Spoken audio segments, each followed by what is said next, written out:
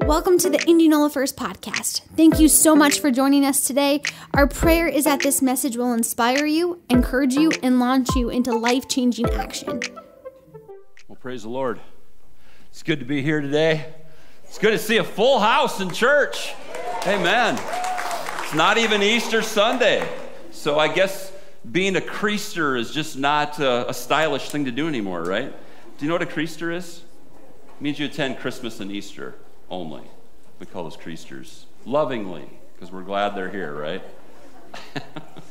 So glad to have you here today, and we're so glad to be here in God's house and man, just to worship and praise like you were. You know, sometimes up here we can't hear what's going on because you're singing so loud. And I love it. It's like we don't need to be heard. Let's just let the praises roar, amen? Well, we have been in a series for quite some time. We took a little break, actually, for Easter and Palm Sunday, but I want to jump back into this series that we've entitled The Third. And really, it's just a series on the Holy Spirit. Who is He? What are some of His characteristics? And just kind of going through the beginning of the Bible all the way through and talking about this person, this most important person of the Holy Spirit. I mean, He is God, right? Amen. He is part of the one true Godhead. And we have been doing this about 7 weeks. And, you know, especially as we approach Pentecost Sunday, which you might not know this, but Pentecost Sunday is always 7 weeks after Easter. 7 weeks, which is how many days? Mathematicians? How many days? Well, 7 weeks is how many days? It's 49 days, but you count Easter Sunday as the day, so it's 50 days, right? So 50 days from Easter is Pentecost Sunday, and that's May 23rd this year, but we've been talking again about the Holy Spirit and who He is, and so far we've looked at the role that this third member of the Trinity has played throughout the history of time as recorded in the Scriptures. So first of all, we covered the Holy Spirit. I'm going to do a quick review here really fast, so turn on your, get your pens out, get your pencils out, get your phones out, and ready to type. If you don't have this already, you can go back and watch online some of the services that we've had on this, but I think this has been a really productive study, and it's going to really play out that we've laid the foundations for what's going to come in the next few weeks. Because now, like I told the staff earlier this week, now is we're just getting into the really good stuff about the Holy Spirit. And we've looked at the role of the third person of the Trinity, third member of the Trinity as played throughout the history. The Holy Spirit is God, number one. It's God. He's God. He is God. He's the third member. One God, three distinct personalities, right? One God, three distinct personalities. And that's sometimes misunderstood a little bit because people go, well, that means there's three gods. No, there's one God. We believe in one God. How many gods do we believe in? How many gods do we believe in? How many gods do we believe in? One, but He has three distinct. He manifests Himself in three distinct personalities, and the third is usually referred to as the Holy Spirit. It's the Holy Spirit. So He's one God, three personalities, three parts. The original Hebrew word for the Holy Spirit is ruach. I love speaking Hebrew because you get to do that. Ruach. Everybody say ruach. And it's important you know that when you see that word in the original Hebrew, or you see the word spirit in the English version in the Old Testament, it's almost always translated spirit, that word ruach, or wind, or breath. The Holy Spirit had an active role in God's act of creating all things. He's always existed and He always will. He's God. He has all the characteristics of God. And we've seen that He's creative, He's protective, He prepares, He's gentle, He's consistently wooing us back into a relationship with God. And we see also that He brings judgment upon sin and His enemies. Kind of two sides there, right? But He's all of those things. He uses people. He comes upon them. He anoints them. He gave the 12 different judges of the Bible incredible abilities to carry out the will of God. And He gave the prophets of the Old Testament the ability to speak the very words of God to the people. And we've also gone over how He played an active role in the life and ministry of Jesus. The Holy Spirit was a part of Jesus' ministry, church. In the Greek, the word for the Holy Spirit is hagios pneuma. If you want to speak Greek, just say that. Hagios pneuma. Well, some of you don't want to say it. But what's cool about that is that word in the Greek, it opens up meaning, and the holy, which is really defined awful. Holy, awful. Well, that doesn't sound right, does it? Full of awe. Holy, full of awe. The holy, awe-inspiring Spirit of the living God. That's who we're talking about. And just before Jesus was tested in the wilderness, the Holy Spirit empowered him, came upon him at his baptism. We know that to be true. And in this series, we also covered different ways in which we sin against the Holy Spirit, including even the blaspheme against the Holy Spirit.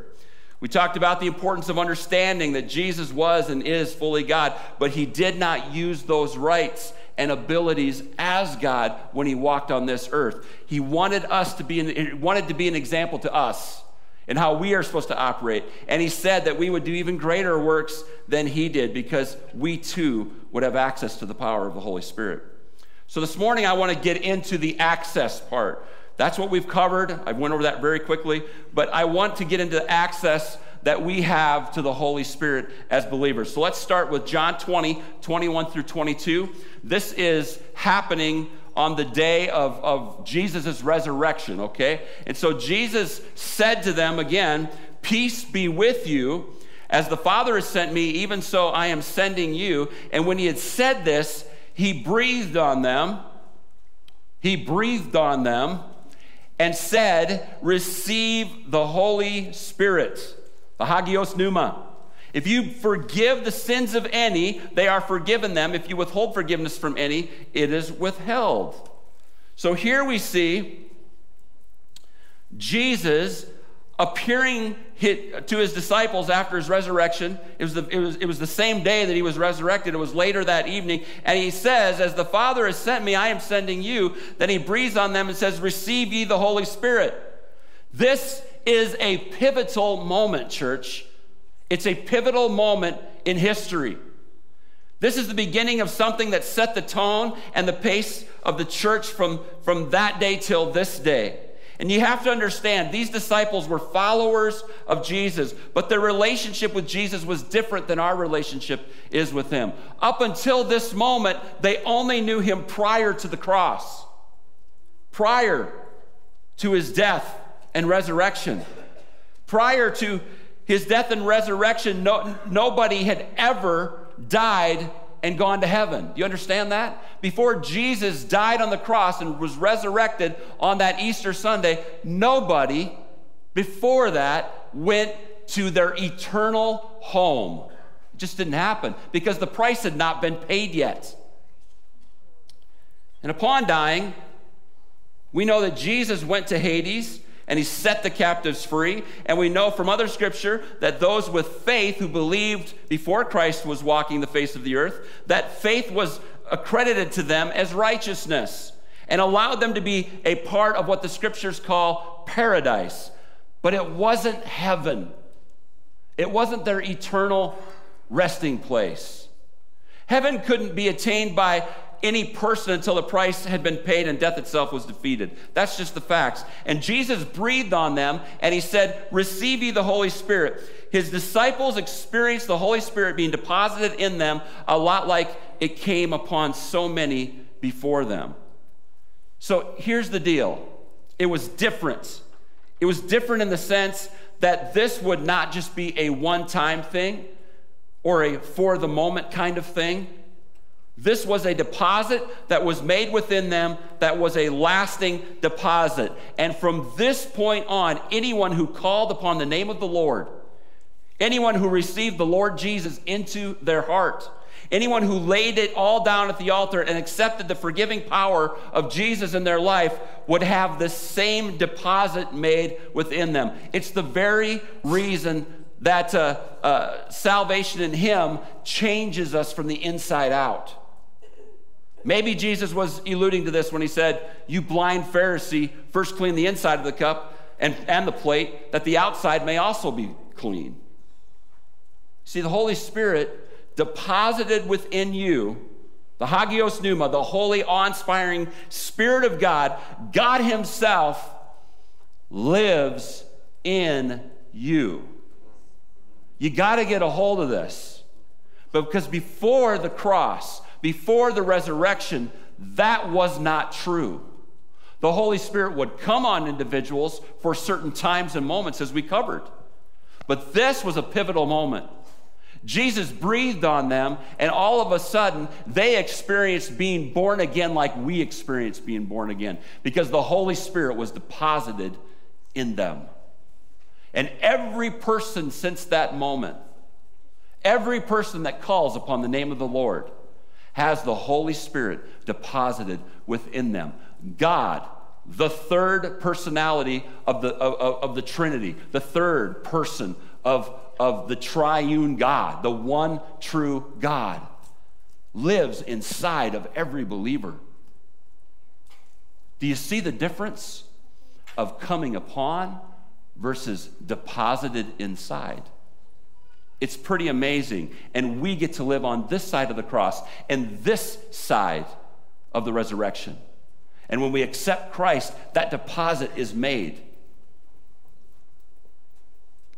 On the night that he was betrayed and handed over to be crucified, Jesus said to his disciples in John 16:7, he says, "Nevertheless, I tell you the truth, it is to your advantage that I go away. For if I do not go away, the Helper will not come to you.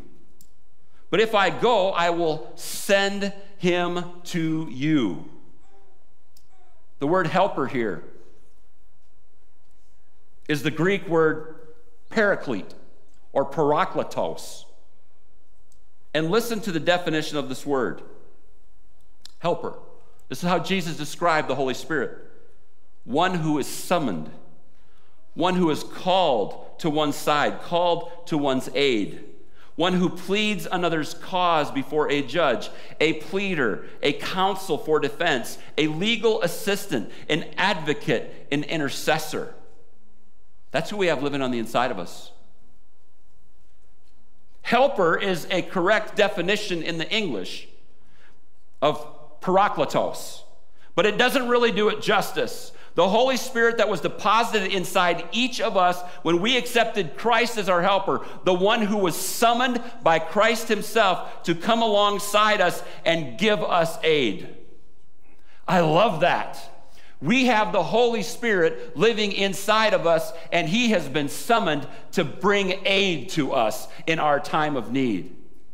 The Holy Spirit pleads our cause before the judge, who is God the Father. He is our defense counsel, our advocate. He intercedes on our behalf. Did you know you had a defender living on the inside of you? A defender, a helper, one who has been summoned to give you aid, a comforter. John 14:15-18 says, "If you love me," and this is Jesus speaking, "you will keep my commandments. And I will ask the Father, and he will give you another helper to be with you forever, even the Spirit of truth, whom the world cannot receive, because it neither sees him nor knows him. You know him, for he dwells with you and will be in you. I will not leave you as orphans, I will come to you." The very thing that Jesus promised his followers as he spent his last evening with them, because this was happening right after they had shared the Passover meal. He was speaking all these things to them. And it's the same thing that every person receives when they accept Christ. It's the deposit of his Holy Spirit. This is the evidence of your salvation, the Holy Spirit within you. And what does he do for you? Well, John 16:8 says, "And when he comes, he will convict the world concerning sin and righteousness and judgment." And John 16:13 says, "When the Spirit of truth comes, he will guide you into all the truth, for he will not speak on his own authority, but whatever he hears, he will speak, and he will declare to you the things that are to come. He will glorify me, for he will take what is mine and declare it to you." The Holy Spirit who lives on the inside of you leads you into all truth if you listen, if you pay attention. He will take you to a place of truth. He'll guide you through. And as I was reading this and picturing this, I'm thinking about walking through like a wilderness or some, my only kind of connection to that would be deer hunting. Got any deer hunters in here today? No? I like to kill deer and I like to eat deer. And I don't have anything against PETA, but to me it means, people eating tasty animals. So I like to eat wild game. I like it. It's good stuff. I don't like poaching and I don't like killing things for sport, but there is a sport to going out and respectfully taking the life of an animal and then eating it. I mean, I got some deer jerky that is so good. My mouth's watering. I love Iowa deer because it's corn-fed. I mean, how is that different than your burger? Your beef burger. It's delicious. Anyway, I'm getting off the track. But as I'm deer hunting, and you're going through the briar patches and the thorns and all the stuff that you got to go through, and you got to have thick clothing on because those thorns are big and they'll get you. And I'm thinking about, okay, you're navigating through this, right? You're trying to find the best, easiest path, the path of least resistance, right? And as you do that, hopefully you're not going to get caught because you can kind of lead yourself right into a stickery place, we'll call that. And you can't even move, and you come out of it finally, and you're all full of cuts and pokes and all sorts of stuff. And then some of those thorns and stuff, they swell up on your arm when they poke you and all that. How many have ever experienced that stuff? Okay, you know what I'm talking about? And you're like, why would you ever go deer hunting then? Because the meat is that good, right? It's been a long time since I've really gotten to hunt, but I need to make it a point this year to go hunting. So, Dennis, where are you, Dennis? Are you here today? Dennis, you make sure I go hunting this year, okay? It's your job. I said it from the pulpit, you make sure I go, right? And you set me in a nice place where I can kill deer really easy. All right, thank you. And eat them, yeah. But you navigate through all this nasty stuff. You try to get through it, and you hope you weren't. Here's the deal. In life, we have to go through a lot of nasty, stickery places. Places that aren't fun. Places where you can get beat up and bruised and poked and prodded and all these things. And we all know we go through stuff like that, right? The Holy Spirit will lead you and guide you through all of it. He will defend you. He will lead you into all truth. He's your advocate. He's the one who's been summoned to come to your aid and guide you through the stickery places of life. That's who we have living on the inside of us. In church, let me be as blunt as a spoon. Most of us ignore him because we try to do it ourselves. Why? Why do we do that? When Jesus himself died on a cross and said, I must go so that you can have the benefit of this helper, this advocate, this comforter, this defender.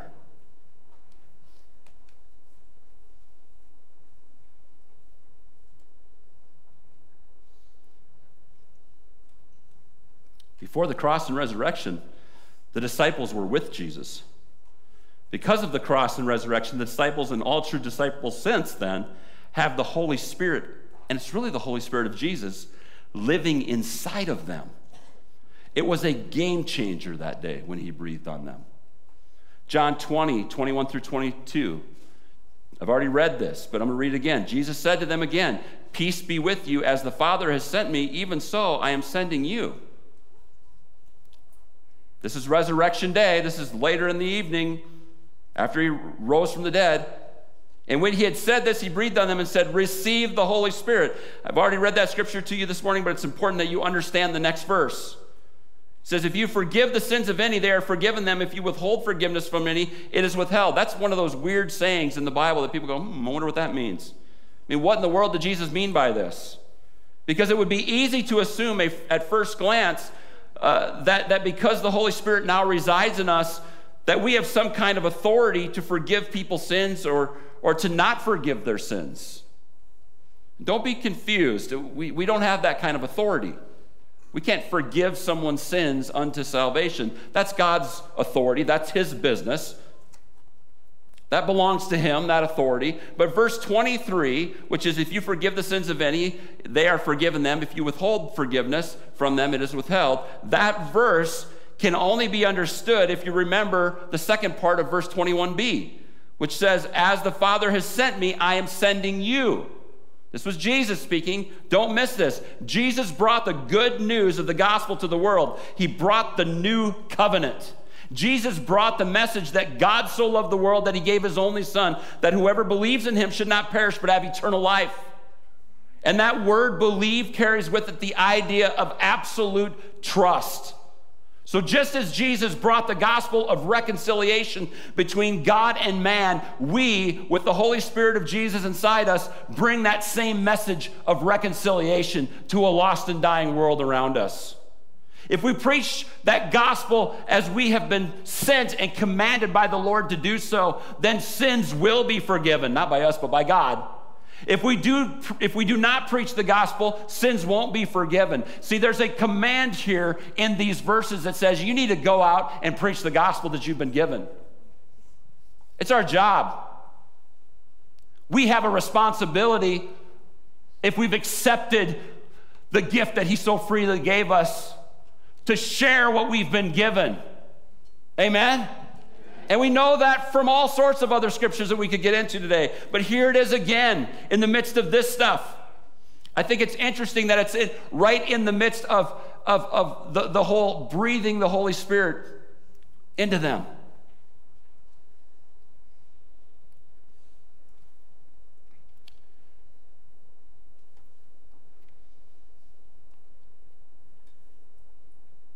As Jesus breathed on them and said, receive the Holy Spirit. Think about this. Again, the next words out of his mouth are in reference to preaching the heart of the gospel, the forgiveness of sins. In other words, if Jesus is going to deposit the Holy Spirit in you, and it's a wonderful and glorious thing, it's great to have the helper. We need the comforter. We need our defender, our intercessor. But as wonderful as all that is, it is also expected of us to share it. It's not something that you can contain when it really gets a hold of you. Sometimes I feel like I'm too blunt.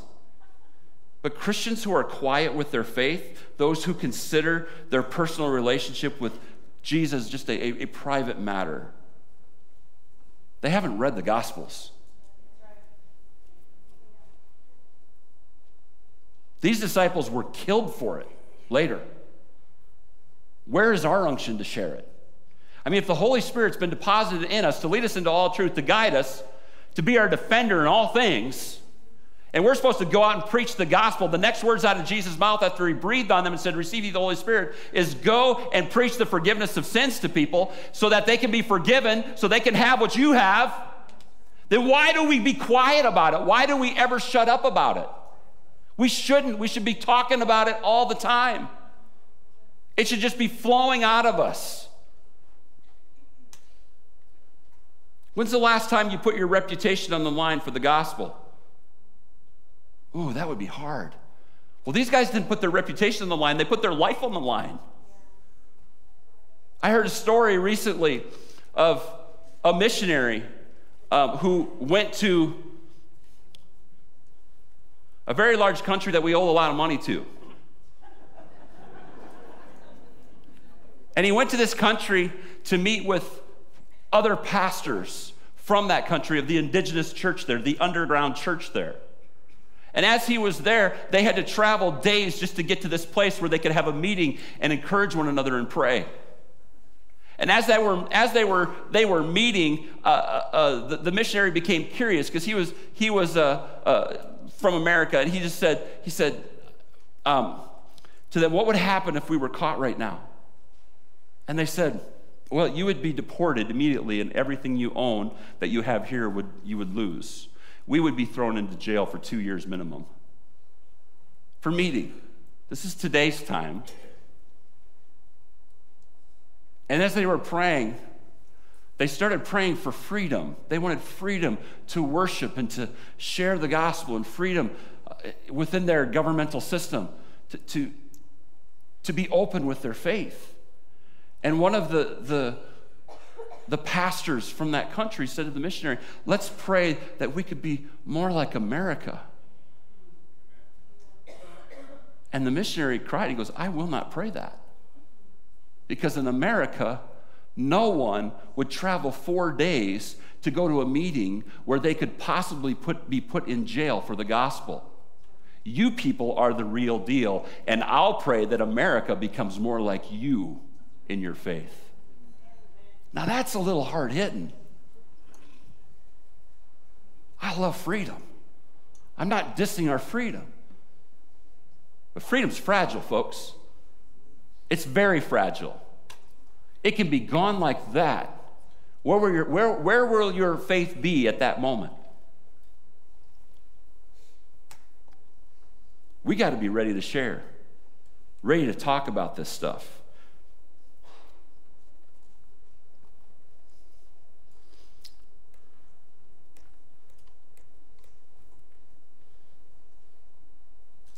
Jesus then appeared to his disciples over the next 40 days before he ascended into heaven. Acts 1:3, he presented himself alive to them after his suffering by many proofs, appearing to them during 40 days and speaking about the kingdom of God.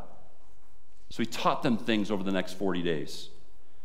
And so sometime during those 40 days, after the resurrection, and after he had breathed on the disciples and said, receive ye the Holy Spirit, he told them this. Now this is very important. Acts 1:4-5. And while staying with them, he ordered them not to depart from Jerusalem, but to wait for the promise of the Father, which he said, you heard from me. For John baptized with water, but you will be baptized with the Holy Spirit not many days from now. What's the promise of the Father?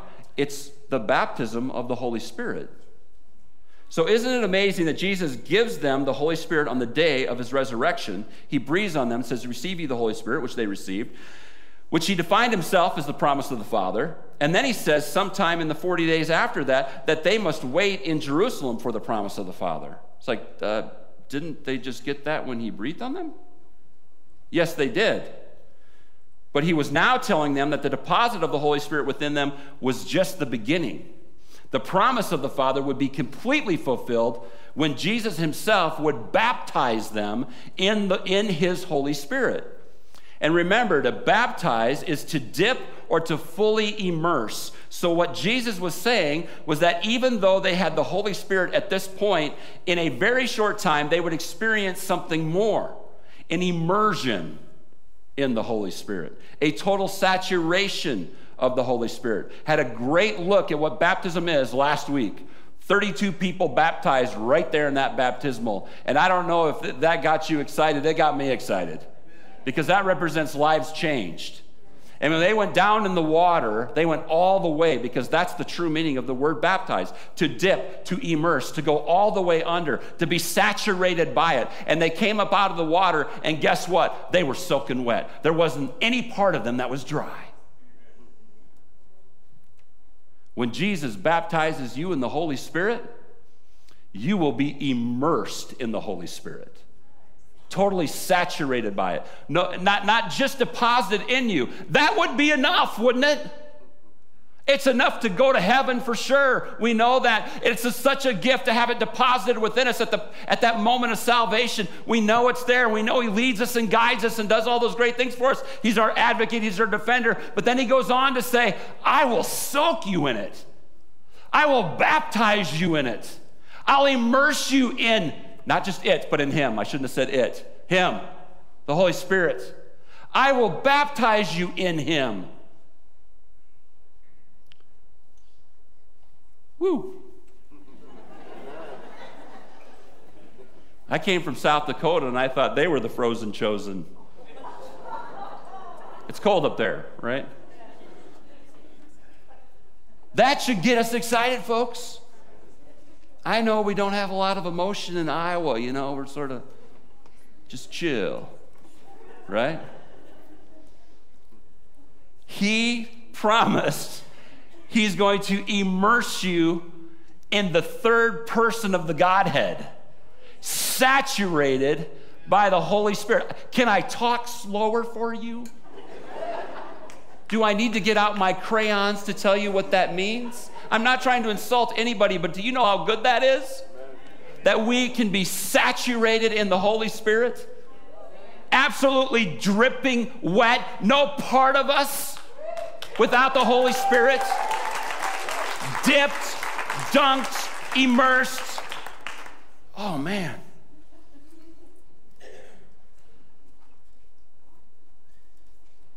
Woo. Yeah.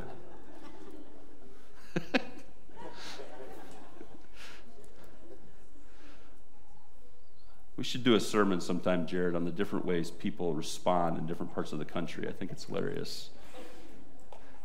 Because in some parts of the country, running around the room going, "Rah!"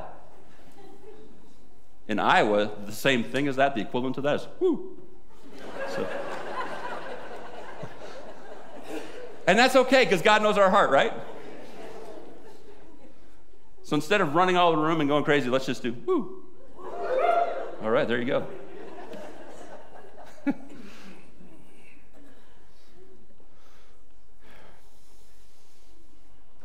We're going to end right there this morning. And that's where I'm going to start next Sunday. Yeah. Now you know what I'm talking about. As we used to say on the farm, you're smelling what I'm stepping in. Yeah. Can you say that from the pulpit? I just did. I'm going to start there next Sunday. These promises and the fulfillment of these promises were not just for the disciples back then, they're for us today. And we are still on this side of the cross. We're on this side of the resurrection, church. What a great time to live. You know, with everything going on in the world, this is the best time to live ever. It's exciting. Let me challenge with you with this today. I'm going to take you back to the word that Jesus used to describe his Holy Spirit. Paraclete, or parakletos, one who is summoned, called to one's side, one who is called to one's aid, one who pleads another's cause before a judge, a pleader, counselor for defense, legal assistant, an advocate, an intercessor. How many times, let me ask you this, how many times do we try to fix things ourselves?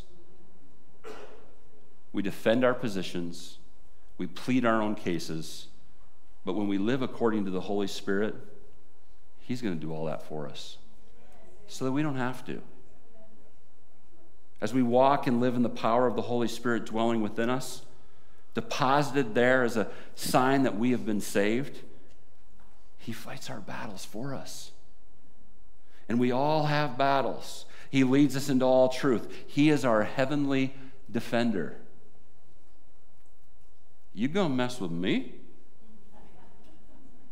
I mean, we can all say that. Devil, you're gonna mess with me? With whatever it is that's being thrown at us, you're gonna mess with me? Because I have the Holy Spirit inside of me, and I don't have to defend nothing. He is going to fight my battle for me. He is my comforter. He is my legal assistant, my legal counsel. And I'm telling you,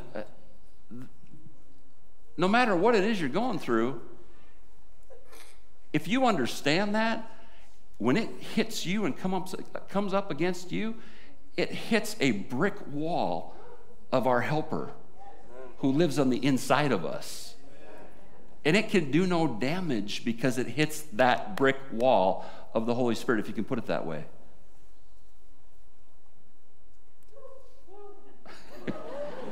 Oh, Oh gosh, I started something.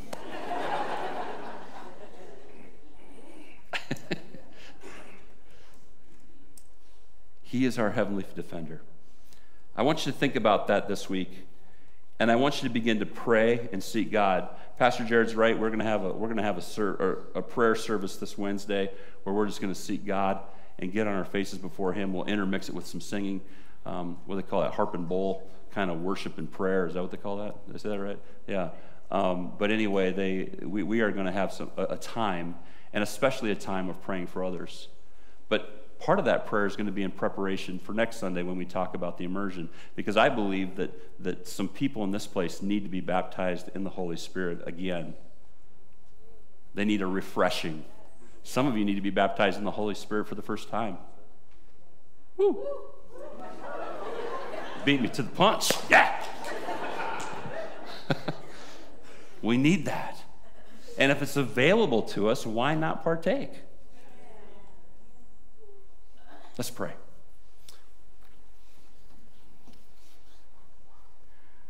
I just feel led to do this morning.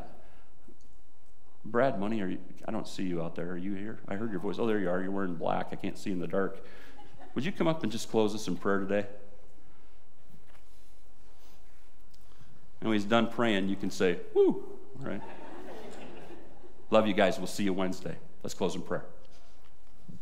Heavenly Father, we pray and we just thank you, Lord, for the opportunity to come together and worship you and serve you, Lord Jesus. And we pray that you would lift us up this week.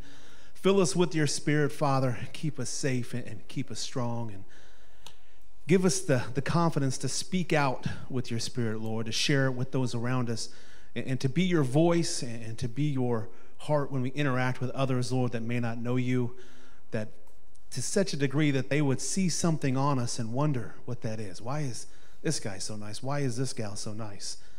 Why are they not affected by this? How are they walking so strong in this? So, Lord, just lift us up and lift up everybody here.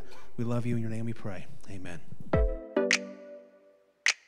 Thanks for being a part of the Indianola First podcast. Join us next week to stay updated on our latest messages.